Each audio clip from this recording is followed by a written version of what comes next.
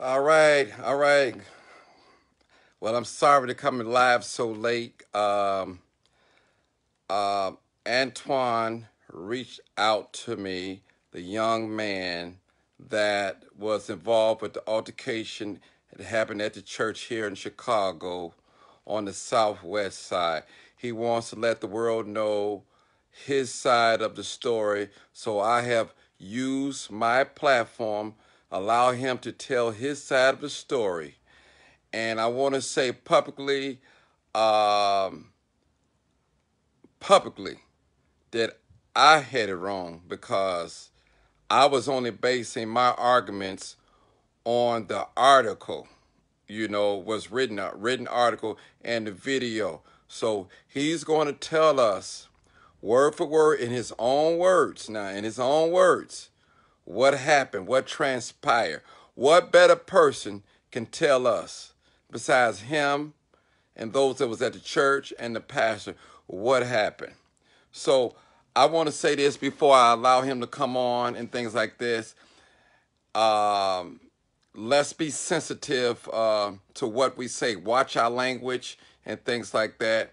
Y'all know this is a platform built on facts, truth, and all that. Not to bash people, talk down on people, things like that. I've spread love. Everybody know me. I spread love. That's what I'm all about. That's what I'm about. Spreading love. Spreading love. And that's what we want to do. So let me say this as being a person, as I would say a leader, crime chaser, person that's like in a leadership position. We have to be careful what we say and how we say it. And that's why even when I'm on live reporting crime, I try to consider what I say. I try to be as accurate as possible on the information that I'm always giving out. Sometimes I don't get it right, but most of the time I'm correct. I'm on point. So I appreciate you guys. Those that are prayer warriors, I need you to pray for this young man as he come on and talk with us and tell his story. You know, this video is live, unedited, uncut. It's not scripted. And I asked him, did he want to come on and tell the world his part? And I'm not going to tell his story. I'm going to let him tell his story in his own words. So I appreciate every last one of you. Only thing that I'm asking for you cooperation, watch what you say, type on the live feed, okay? Please, please be respectful. I mean, if you don't understand something, if you don't know what's going on, ask questions before you make any derogative comments on this. And as I said, if you have not seen the video, if you have not read the statement, read that so you kind of like know what's going on. The young man, he's going to come here and tell his part of the story of what happened and how he felt like he was validated. But I want to tell this story. I don't want to tell it. And I appreciate you guys. This is live, unedited, uncut. This is not to insult him. If you can't say nothing good about this young man, pray for him. Pray for him. I don't need no negative comments. And I appreciate him coming on my live feed, talking to you guys. So we're getting ready to bring him on. Mr. Haywood, where are you at? Give me a wave or something. Just say I'm in, I'm here. Let me know, because I just wanted to warm the crowd up and let them know what's going on. And you know what, people? None of us is perfect. I always tell people I'm not perfect, but I have perfect love for my brother and my sister. That what I do have. You hear? Okay, I'm finna bring you in. I'm bringing you in, and he's gonna tell his story the way he want to tell, the way he feel. So let him speak. People respect him and respect him and respect him. All right, young man, and you listen. Let me just tell you, How you doing? I'm doing wonderful. I want you to tell your story the way you told to me or wherever you feel comfortable. And you got the free range. And never mind the comments if they negative. We'll deal with them later. So the floor is yours. Absolutely. Okay, go ahead. Go Absolutely. ahead. Okay, so this is what happened on Sunday, you guys. Um, the pastor, he told me to leave the church and um, go put on man clothes. No drag queen gonna come in my church with a wig on. He said something about his spirit. He was like, okay, let me start from the beginning. Let me start from the beginning, y'all, because I'm kind of nervous. Okay. Okay, okay. He told me to step out in the middle of the aisle, you all. He was like, young man who's standing by this blue pole to stand out in the middle of the aisle. And I stepped out in the middle of the aisle as he asked me to. And as I stepped out in the middle of the aisle, he told me to leave his church. My spirit is bothering him because no drag queen is gonna come up in his church. Um, he was like, if you're gonna, he was like, a man gonna dress as a man, a woman gonna dress as a woman. And I left the church, and as y'all can see in the video, y'all can tell that I already have left the church. He just continue on to talk. He just continue on to talk and talk and talk, as pretty much all of y'all watched the video of what happened. And I left the church or whatever, and just this Monday or Tuesday, he goes on live and says, he was just he was just saying a bunch of lies on his live video, saying what he did for me and everything, and all of it was just simply a lie. He said that um he said he gave me $300. That was a lie. This man gave me $100, you all, on Easter Sunday. He was prophesying to me. After he prophesied to me, you all, he said, young man, come here. I went up there. He pulled out his wallet. He gave me $100 after that. And then he says, he fed me. Now, with that, when he said he fed me, this man never fed me. This was a Thursday on Bible study. I go to his wife, the first lady of the church, you all. His, I goes to Lady. That's her name, you all. Lady. I said, Lady, perhaps if you can give me some food that's in the back, cause um, they sell food after service.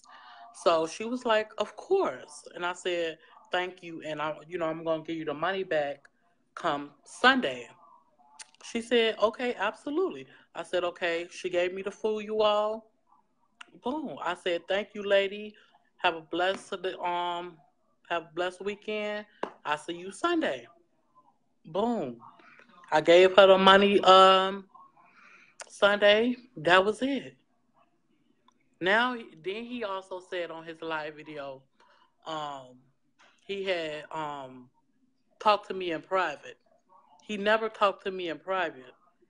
His mother had came to me. I was sitting down doing praise and worship. Yep, I was sitting down doing praise and worship, and she came to me. I was sitting down while the praise team was singing.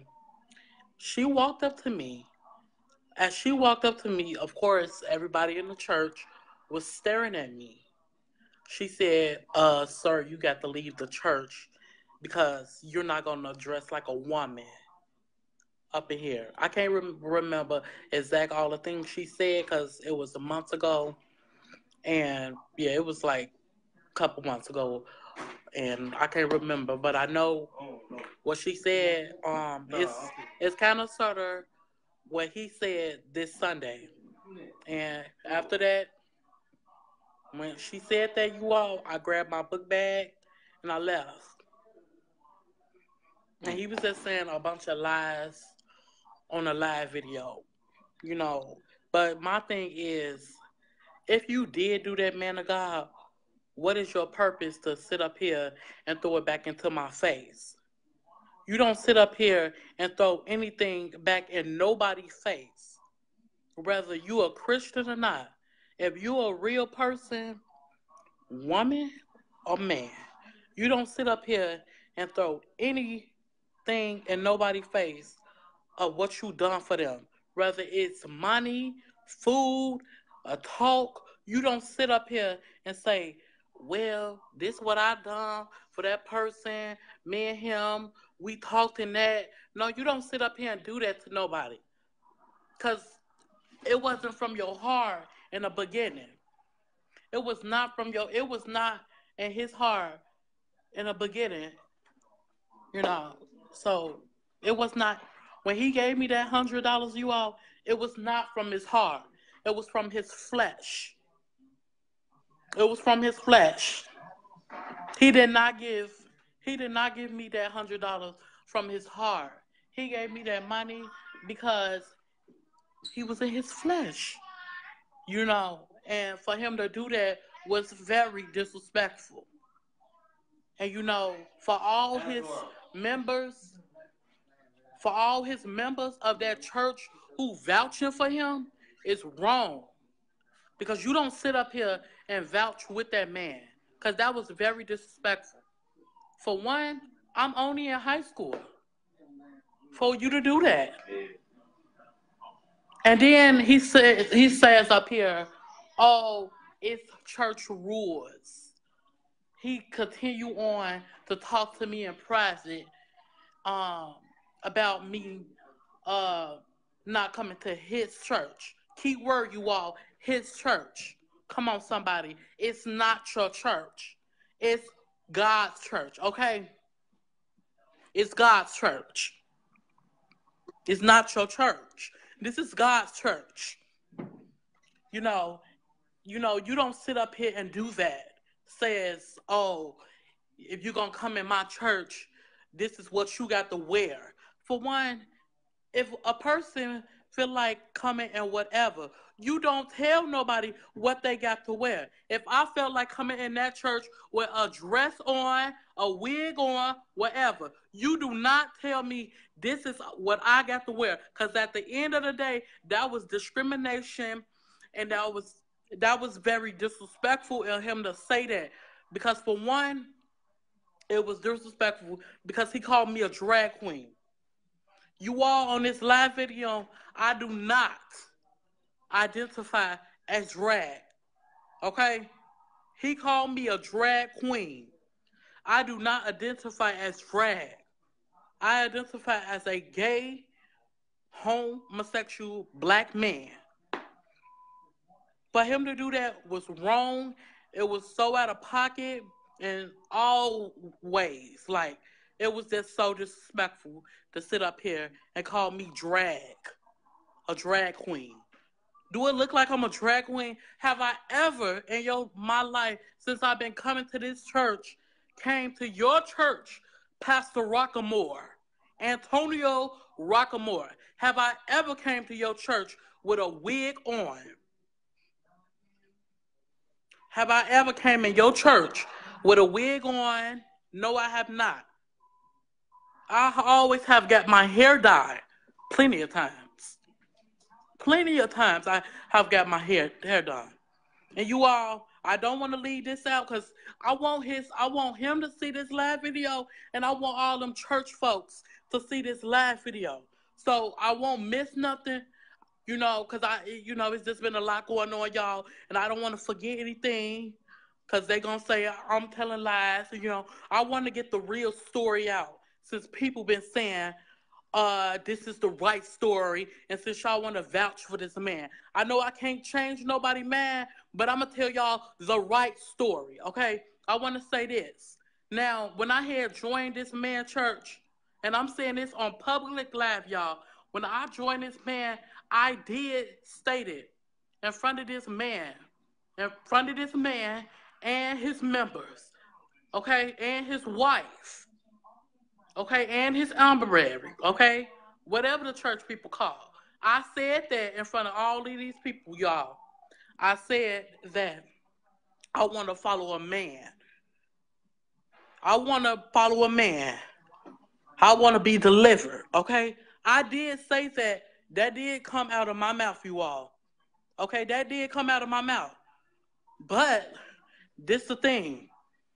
Did I want to be delivered? Did I want to follow a man? No, I want to be who I am. When God created me, He already knew Antoine Haywood was going to be gay. He knew I was going to be gay. When He put me on this earth, He knew what I was going to be. He knew what I was going to be. He knew from the beginning. When He created all of us, He knew what you was going to be. He knew what y'all was going to. He knew what all of you people on this live video, He knew what everybody was going to be. When God created us, He knew what we was going to be. It says in the New Testament all about love. It says all about love. And for Him to call me out and embarrass me like that was all. It was just so disrespectful. And for you all just saying ignorant comments, I'm not looking at them, okay? Okay? I'm not looking at them. And I don't care what y'all got to say because I know I got a lot of support on here anyway. And oh, yeah, I don't want to miss this out either. And then he says, my family is not my family is not taking care of me. I got bad living arrangements. He was just saying a lot of crap. And my sister, she was just on here, Summer Joy, and I wish she had comment because she's on here, I think. I just seen her. She was just on here. And that's my blood sister. My granddad, he's right here. I got a brother. Matter of fact, my twin brother. My twin brother. We do not, let me state that for you all. We do not have bad living arrangements. We have a well, clean house, food put in our house. We eat dinner. Baby, I don't know where you getting that from, but that shouldn't be said. But my thing is, why would you put that on live though? You just trying to get some clout? You just trying to get some clout from that? Oh, you trying to get some clout? That your wife fed me? Not even she fed me. She had just done something for me. And I paid for what she had done for me. So for these people to sit up here and vouch for this man in all levels of ways, that was so disrespectful of him to sit up there and call me out in front of all them people and say step out in the middle of the aisle and to leave my church and go put on man clothes? Really? But this also what I want to state. This also what I want to say. It would have been blood on this man's hands, you all, if I'd had committed suicide. And I'm saying this on public live. Okay? This man would have blood on his hands. And it would already have been on the news by the end. If I committed suicide, it would have been already on the news. This man would have blood on his hands. But what he has done, what he done to me. If I did come to your church, you don't know what I came to your church for. How you didn't know I wanted to come to your church this particular Sunday and be delivered? But yet you turned me around and tell me to go home and tell me what I got to put on. You don't sit up here and tell nobody that. God opened his arms up to everybody because God loved everybody. He loved everybody. And for him to do that is so hurtful because that night when I left his church, I was crying. I cried when I walked home. I was pissed off. I was pissed off when I left. And my frustration was this, it was this like, oh my God. When I walked out the church, I was screaming like, wow. I was just talking to myself as I was walking down the street like, OMG, I cannot believe this man actually told me this. It was just like, oh my God, this man really told me to get out of his church and go put on man clothes because I'm a member. Because I'm a member, I can't, I got to wear this because this the protocol. You don't tell nobody what they got to wear. He also said the women of his church, they know that they got to wear, they can't wear leggings. But who are you at the end of the day to tell somebody what they have to wear? And let me say this: nobody's sin, nobody's sin is bigger than nobody. Yeah, okay. Nobody's sin is greater than anybody. Because guess what? If you believe it or not, we all sin every day. And I want to say this. When I was coming out the closet, I used to always say, I don't care. If God don't accept me, I'm just going to die in this sin. I'd rather die in that sin than, just to be uncomfortable living my life for somebody else. But, God, he just start eventually like killing me in those places like, and you still my child. You still my son at the end of the day. Cause I accept you when I was creating you, Antoine, and I put you on this earth. I knew who you was gonna be. I knew who you was gonna be. You know, when he put me on this earth, he knew what all us was gonna be. He didn't make us. He didn't make no mistake when he made us, cause he knew what we was gonna be. God didn't make no mistake when he made us.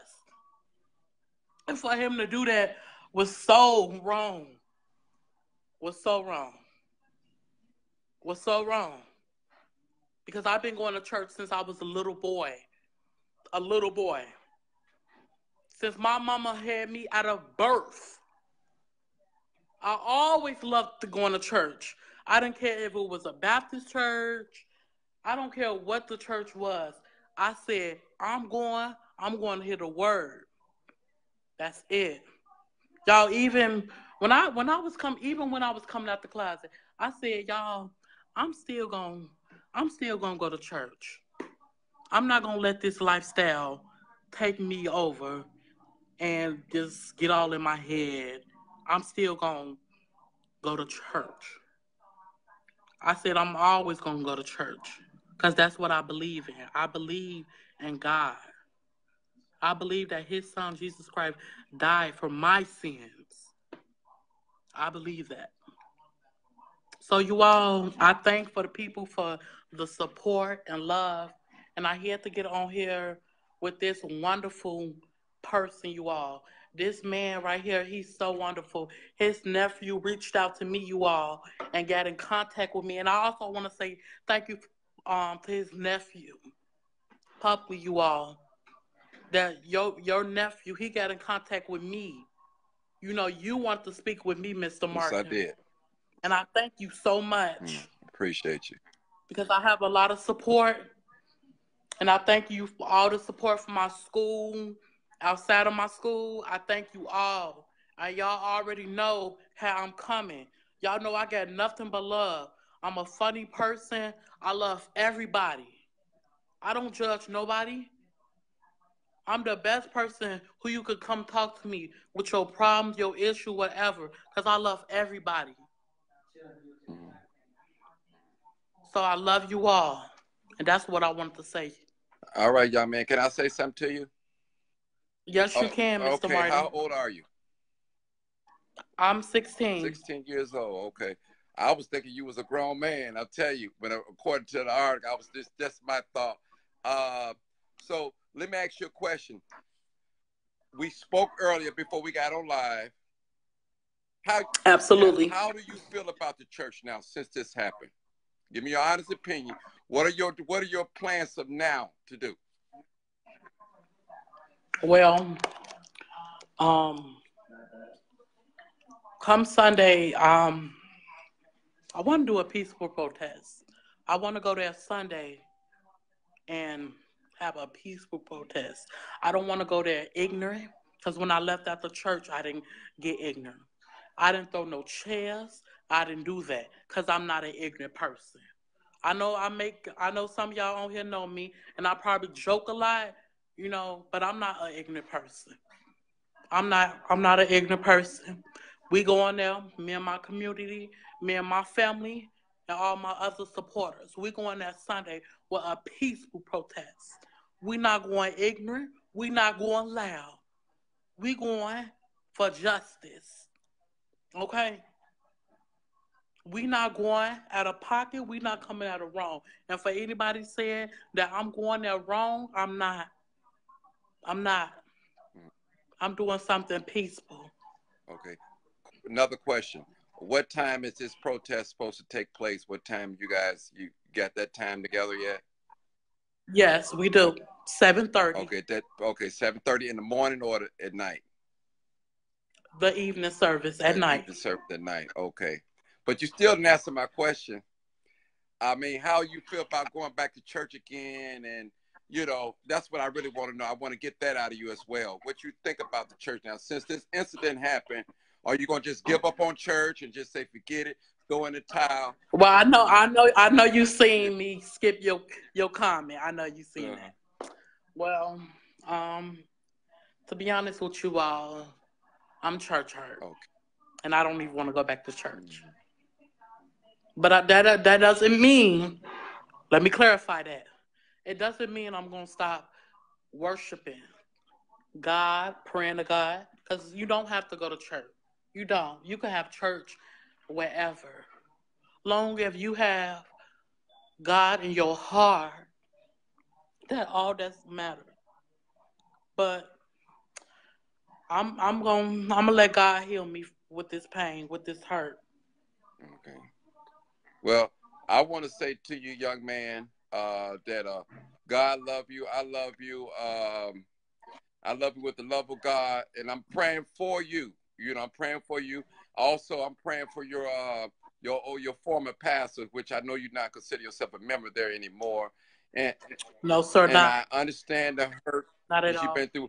I also, let me just say this on public, on live. I am a product of the church. I'm not a member of a church right now. I'm not active, but I'll say this. I got my teaching early in my teenage years, and that's why I'm the person I am today. So I know we hear a lot of negative things about churches and things like that, but I want to say I thank God for my upbringing in church. It helped me out to be the person who I am today. I'm a caring person. I love everybody. I try to, bless everybody. I try to love on everybody. Because at the end of the day, I don't have a hell and I don't have a heaven to put nobody. And I sure enough can't judge nobody because I definitely ain't perfect. But I got perfect love for my brother and for my sister. And I want to appreciate you, young man, for coming on here, being open, telling your story. And I was thinking one way, I was like, man, I think it should have been handled another way. It should have been handled another way. And I didn't know you was a young teenager, and that was just a total embarrassment. I mean, man, and I'm gonna pray for the pastor. I'm not gonna bash him and say nothing bad about. It's just I'm hurt for you. I'm hurt for you, and I'm hoping that you will fully recover from this and don't give up on God. Continue to seek Him. Seek Him while you're young man. I'm telling you, seek Him while you're young. I've been through a lot of things. I'm 50 years old. I told you what I've been through. You know what I'm saying? So I know life is, I still, even right now, I have struggles within myself, fighting, sin. Sin is going to be a continual fight. And I have to fight to love everybody, even those that wrong me, do me wrong and say bad things. Just before you came on this live, I had a live, just before the last live I had, some young lady, she got on here and insulted me. Yeah, I She think that. insulted me. I think that. And I gave her an opportunity to come on live and tell your story. If you feel like what I am, you know what I'm saying? I don't have nothing to have. My life, how I am on Facebook is how I am in public. Yeah. You know, I appreciate you. Right. And listen, I'm praying for you. Hopefully I can get out there Sunday. Normally Sunday I will be at work, so I won't be able to join the protest with you guys, but I will be at work. I'm praying for you. I'm glad you got a great family support. People love you. Just keep living your life. And God will deal with you in his own terms, and know him for yourself. Know him for yourself. You want to say anything else? Yeah. That's all I have to say. I'm You done? done. Okay. I'm done, Mr. Martin. Okay, I appreciate you. All right, I'm gonna see if my nephew want to come on here. God bless you for coming on. Thank you. You're welcome. All right, y'all. That's what it is. I let him explain it. It wasn't like an interview or anything like that. I wanted him to be comfortable. I didn't want to, make it like I was pounding on him, forcing him to say anything. I appreciate Mr. Haywood came on here, spilled his heart out to us, told us the story. I appreciate it. And for Pastor Antonio, you're welcome to come on his live and, hey, explain yourself as well, But I thank God that he was able to come on here. We reached out to him. He came on the live. I appreciate you guys. I am right now, I am happy. Some of you have mixed emotions. I'm upset the way things was handled.